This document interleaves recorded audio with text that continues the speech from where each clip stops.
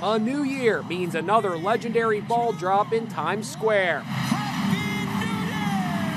And it wouldn't be New Year's Eve without Ryan Seacrest and Jenny McCarthy, who braved the wild weather to put on one heck of a show. Does anything stop you guys? Nothing will stop us, and nothing stops the millions of people that come out to watch this in person as well. They host Dick Clark's New Year's Rockin' Eve and are blown away by how many people come out super early to get a good spot for the big occasion. They have to wait hours due to increased security. These are people who in their real lives have no lack of commitment because they commit for 12 hours to be in the same spot until the ball drops. This is a bucket list experience you have to do once, so why not? This year promises to be extra special, especially for McCarthy, because her husband, Donnie Wahlberg, will be performing with New Kids on the Block. 9 years ago was my first time hosting New Year's Eve, and Donnie performed with New Kids, and he said, "Hi, Jenny McCarthy." I said, "Hi, Donnie," and that was it. Now I'm married to him, and he's performing, so it's going to be very sentimental. What are they going to do on stage, do you know? I do know. She knows the moves and everything. Oh, my God, it's going to blow everyone's mind. It's extra special, I'll tell you that. But, of course,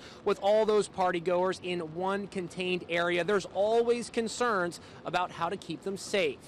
Do you have concerns this year? I never think about it. NYPD is so good. They're the best in the world. And I think that they have it covered as they do every year. I feel safest in Times Square on New Year's Eve than anywhere else. They say they're just looking forward to having a good time and marking the new year with all of America. Let's have some good laughs this new year, right?